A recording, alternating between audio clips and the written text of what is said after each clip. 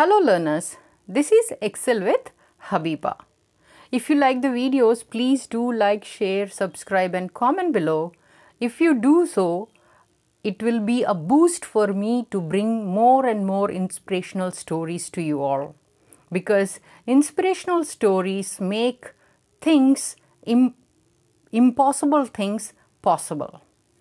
So let's begin today's inspirational story, that is the fisherman and the businessman. Once upon a time, there was a businessman who was sitting on the beach in a small village. As he sat, taking a brief break from the stress of his daily schedule, he saw a fisherman rowing a small boat back into the harbor. In the boat were a few large fish. Impressed, the businessman asked the fisherman, "How long does it take you to catch so many fish?" To which he replied, "Oh, not so long." The businessman was confused. "Why don't you fish for longer to catch even more?" "More? This is enough to feed my entire family and even offer some to my neighbors," the fisherman said. "So what do you do for the rest of your day?" inquired the businessman. The fisherman replied, "Well, I usually have caught my fish by late morning, at which point I go home to my wife and play with my kids. In the afternoon, I take a nap and read. In the evening, I go to the village to have a chat with my friends, play guitar, sing and dance into the night."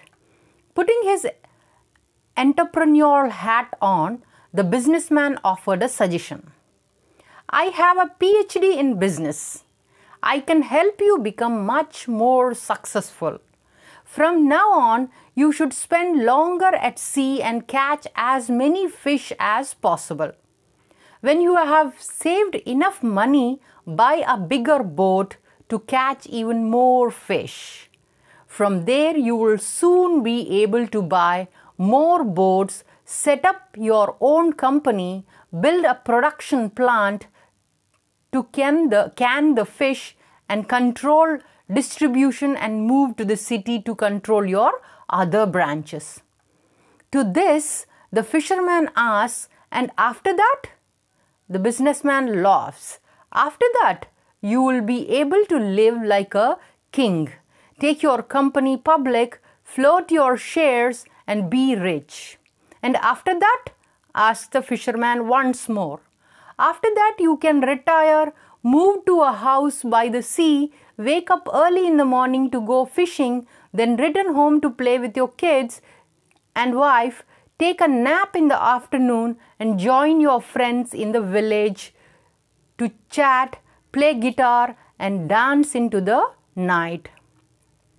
Puzzled, the fisherman replies, "But is it not that what I am doing already?"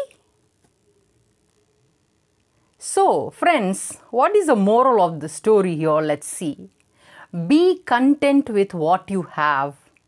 Do you really need to keep pushing for money more and more? Stress is often a choice.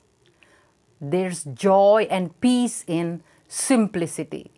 So let's live a simple life with so much of satisfaction. I hope you liked the story. I'll be back with another story. Until then, please do like, share, subscribe and comment below if you like. Thanks for your attention and time. Happy learning.